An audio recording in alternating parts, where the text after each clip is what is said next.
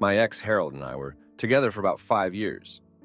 We got together at the age of 17 and broke up around 22. It was not a great breakup.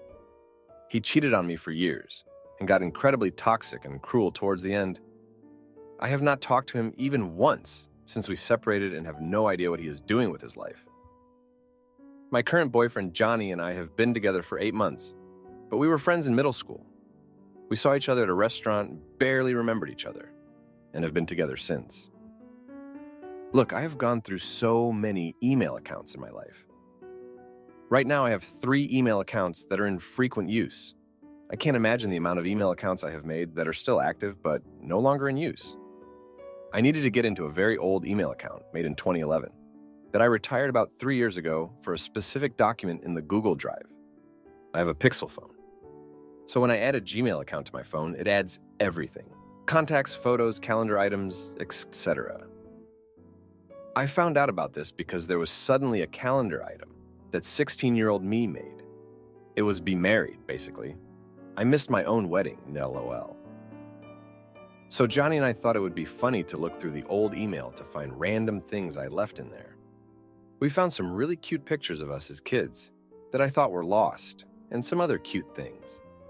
But while looking at the photos, an old explicit image of Harold from when we were together was there. If I had known this would be there, I would have never shown Johnny until all the stuff was deleted. Not only because nobody wants to see that stuff, but also for Harold's privacy. It was a low-effort, explicit image that I probably honestly didn't even mean to save. But because Google Photos backs up everything, it just got lost there. Harold's private part is bigger than Johnny's. I don't care, though, and that's not just me saying that. I don't care. Johnny and I had a short conversation about the insecurity of his size. I confirmed that intimacy is amazing with him. I am always satisfied. I am happy. I do not think of Harold. I don't care about him. I am more than satisfied. One thing that I really liked about Johnny was that he never started an awkward, so my private part is small kind of conversation. He never mentioned it, just had intimacy, and did a phenomenal job. I never mentioned it either because it literally is not something I think about ever. He was always so confident in himself, willing to learn, humble, etc., both in and out of the bedroom. Anyway, after our conversation, I really thought he was okay. But intimacy has been less frequent. He initiated less, and he has started turning the lights off before taking his clothes off. I have tried being more enthusiastic and initiating more, but it hasn't really changed anything. He has always brought up problems when they arise. I have never really had to worry about if we're okay, because we have always been proactive about communication. I think this is a bigger problem, and he's too worried, embarrassed, scared to bring it up to me. I'm really heartbroken for him. I don't know how to have a conversation with him about this. I'm here looking for some pointers on how to start this conversation and make him feel better about our intimacy life or himself even. What would you say? Or what would you want to hear? I will have a conversation with him about this soon. I just want to start it the right way. Thanks in advance. Now, for a few comments before the update. Comment 1. I've tried being more enthusiastic and initiating more. Please no. Imagine you were insecure about your cooking. Imagine your boyfriend found out you were insecure about your cooking. Imagine your boyfriend then made an exaggerated after every meal. How would you feel about your cooking? Introducing dishonesty and hyperbole into the situation is going to undermine your confidence. Your options are do nothing, and I mean nothing. Or you can try to have a conversation about what came up and just acknowledge that it was gross, that you both had to see that, apologize for that, and check in with how he's feeling in a non-intrusive and non-leading way. Just don't make that latter option a big deal. Everything else is largely out of your control. Comment 2. One thing the world needs to acknowledge by now is that even if weenie size doesn't matter to some women, it does to most men. It's presented as if it's about who they are with, but really it's also about how they measure up to each other and has nothing to do with who they are with. So you may truly not care, and he may even believe you, but his actions show he cares either way. This is said, honestly though, I think this is something he will have to come to terms with by himself. Hopefully, he will get to the point where he can say there is always a bigger fish, so to speak, and just be happy with himself. That is a rough one, though. Now, for the update, thanks for sticking around. So much has happened since I last posted, and I gotta tell you, it's been a rough few days. After that whole mess with the old photo of Harold, things just spiraled. I thought Johnny and I were on the mend, but boy, was I wrong. Out of nowhere, he started acting distant. And I mean more than just in the bedroom. He was barely talking to me, and when he did, it was like he was somewhere else. I tried to shake it off, thinking maybe work was stressing him out or something. Then 2 days ago, I got a call from a number I didn't recognize. I answered, and it was Harold. My heart sank. He was furious, spitting words like venom. Turns out, he found out about the photo because someone had hacked my old email account and sent it to his current girlfriend. She dumped him on the spot. He blamed me, said I did it on purpose to get back at him for the past. I tried to explain, but he wouldn't listen. He threatened to sue me for defamation or something. I was shaking when I hung up. I didn't know what to do, so I went to Johnny for support. But when I told him, he just exploded. Accused me of still being hung up on Harold, of keeping the photo as a memento. No matter how much I tried to convince him it was an accident, he wouldn't have it. We had a huge fight, and he stormed out.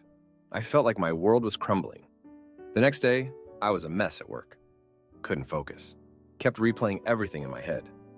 Then, in the middle of the day, I got an email from the hacker.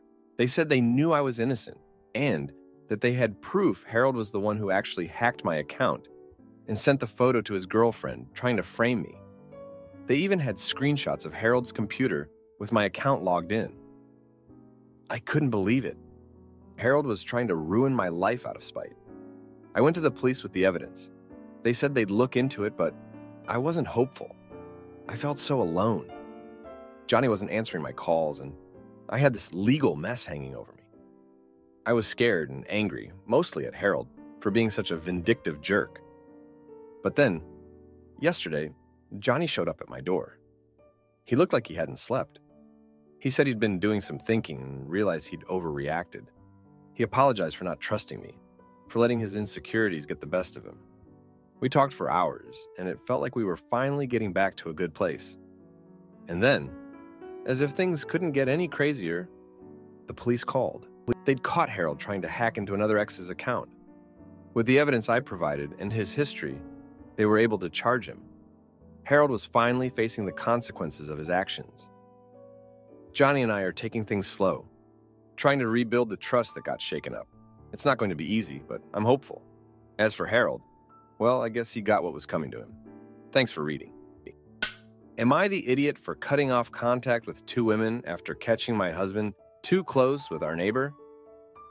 Hey everyone, I am currently 15 weeks along in my pregnancy. My husband and I have started discussing the appointments and schedules for the remainder of the year, as our baby is due in November. Unfortunately, I recently found out that I will not receive paid maternity leave, but my husband will be eligible for up to 4 weeks of paid paternity leave. Since I work from home, I have already begun saving up for the 3 weeks that I will be out of work after the baby is born. I assumed that my husband would be able to assist me during this time while I recover, and then I would have an additional week to readjust before returning to work. However, he responded by saying that he would be willing to take a week off, but not more than that. His reasoning is that taking 2 weeks off would result in a loss of $2,000, which he is uncomfortable with. Before I continue, I'd like to provide a few key details. My husband and I have been together for 5 years and just got married on May 4th. The pregnancy was not planned, and we have had some previous issues.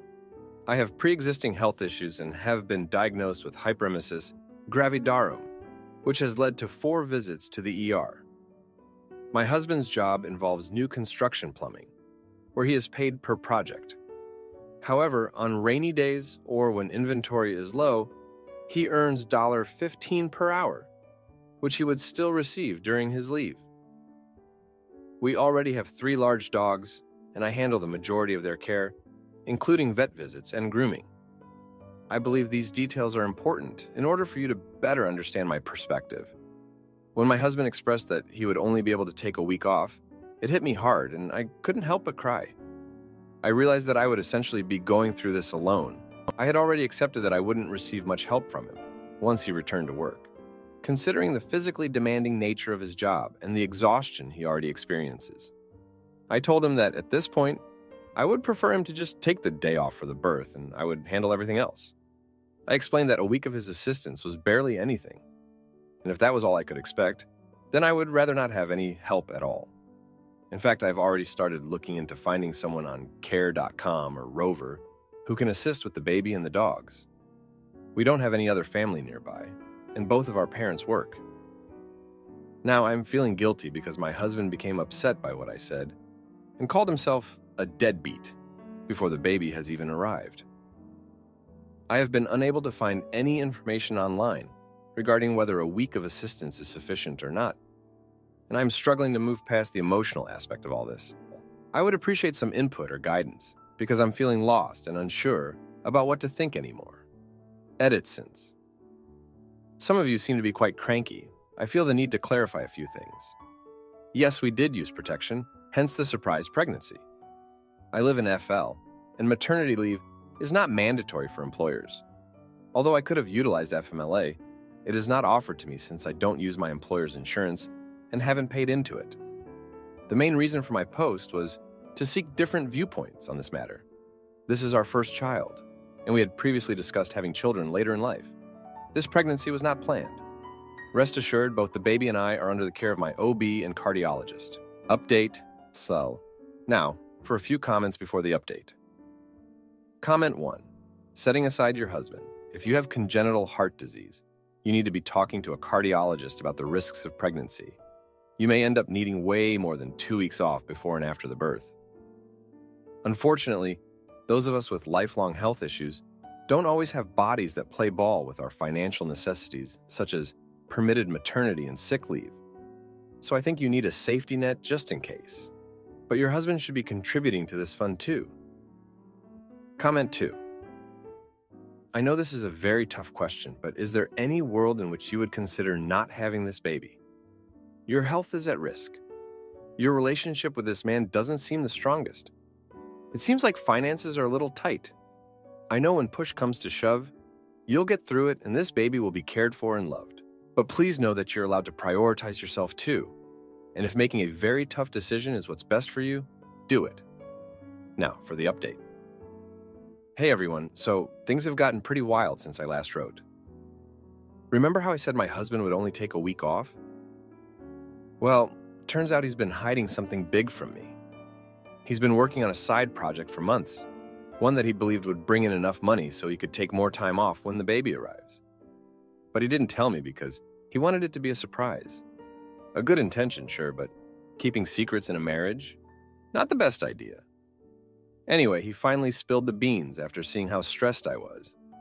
He's been refurbishing old furniture and selling it online. He's actually pretty good at it, and it's been bringing in some decent cash.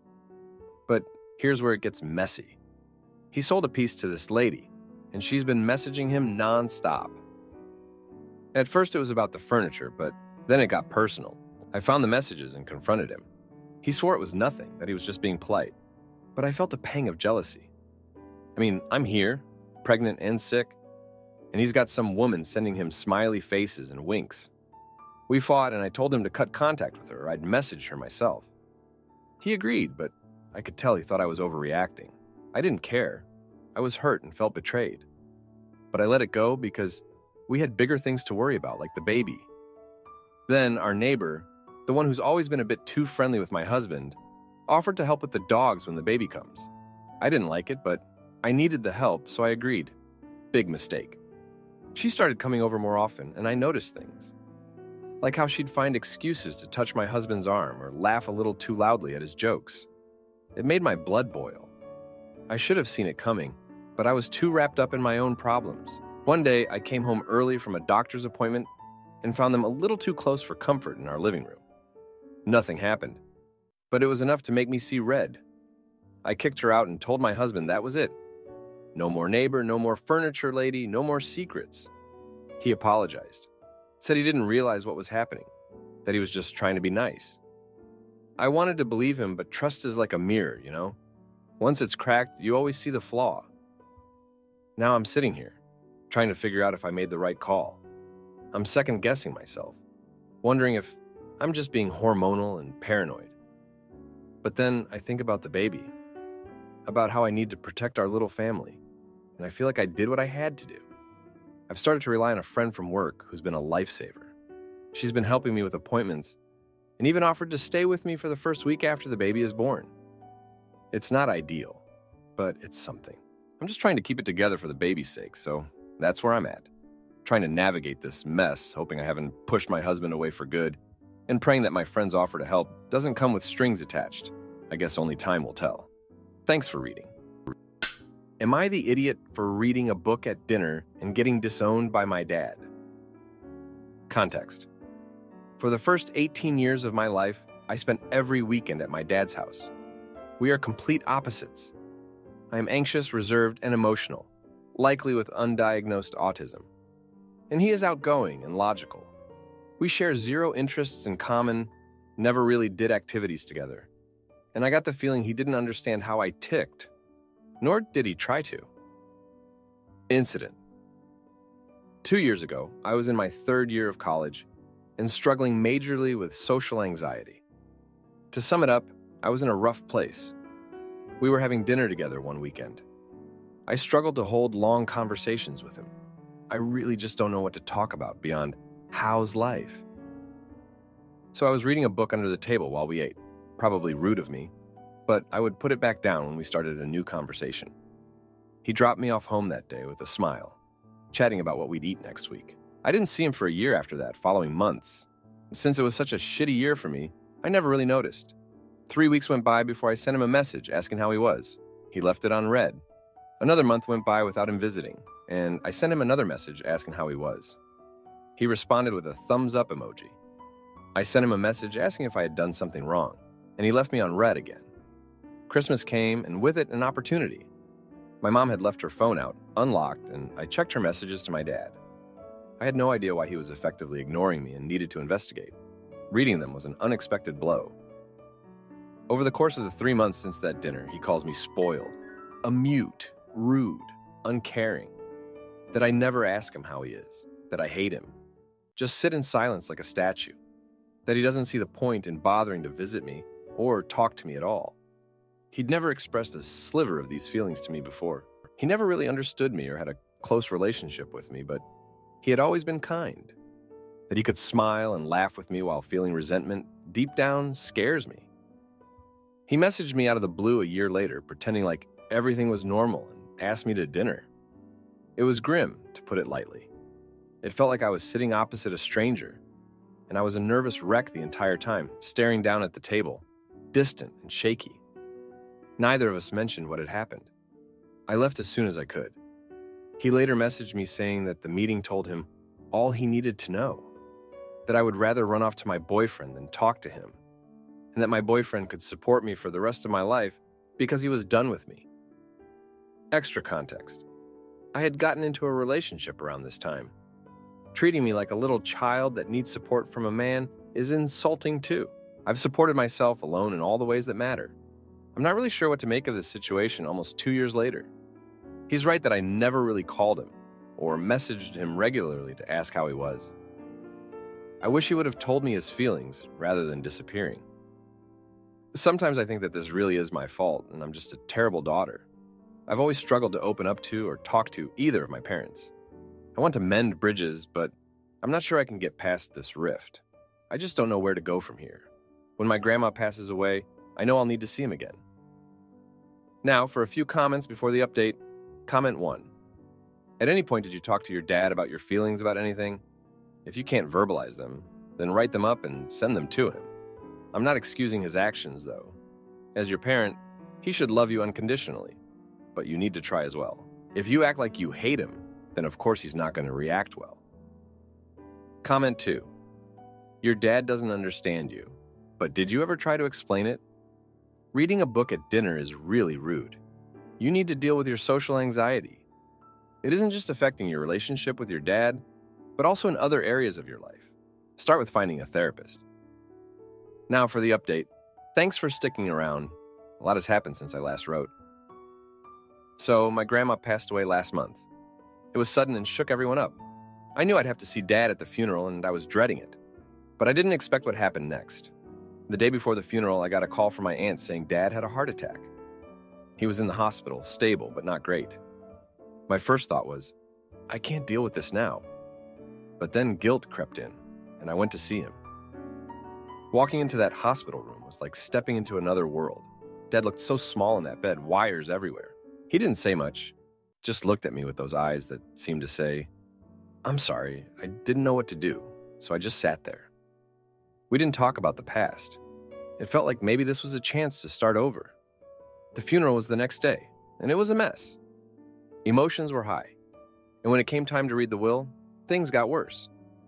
Grandma had left me her house, the one she'd lived in for over 50 years. Everyone was shocked, including me. Dad's sister, my Aunt Marie, was furious. She thought she deserved the house, and she didn't hide her anger. She accused me of manipulating Grandma, which is ridiculous. I barely even talked to Grandma the last few years because of my anxiety. After the funeral, I went back to the hospital to tell Dad about the will. He didn't react at first. Then he said it was good for me. But I could tell he was worried. He said he didn't want the house to come between us. I told him it wouldn't, that I'd handle it. I wanted to make him proud, to show him I could deal with this. That's when I made my big mistake. I decided to sell the house and split the money with Aunt Marie. I thought it would fix everything, keep the family together. But when I told her, she laughed in my face. She said she'd see me in court, that she deserved the whole house, not just half. I was stunned. I didn't see that coming. So now I'm caught up in a legal battle I never wanted. Dad's health is getting better, but he's stressed about the family fighting. He says he doesn't care about the money, but I can tell he's torn up about his sister turning on us. And I'm in the middle, trying to do the right thing, but feeling like I've just made everything worse. I've been talking to lawyers, trying to figure out what to do. It's all so overwhelming. I'm not cut out for this. I keep thinking maybe I should just give Aunt Marie the house and be done with it. But then I think about Grandma, and I feel like I'd be letting her down. In the midst of all this, my boyfriend has been my rock. He's been there for me, listening and trying to help. But Dad's words keep echoing in my head about how I'd run off to my boyfriend instead of dealing with my problems. It's like I'm proving him right, and I hate it. I'm trying to be strong, to handle this mess I've created, but it's hard. I'm just so tired of all the fighting, the anger, and the resentment. I want to mend bridges with Dad, but it feels like every step I take just makes things worse. I'm not sure how this is going to end, but I'm trying to hold on to the hope that somehow things will work out. Thanks for reading. If you like this video, you'll probably like these too. Also, while you're here, please consider subscribing. It's your support that keeps this channel alive and allows me to make better and longer videos. Have a great day.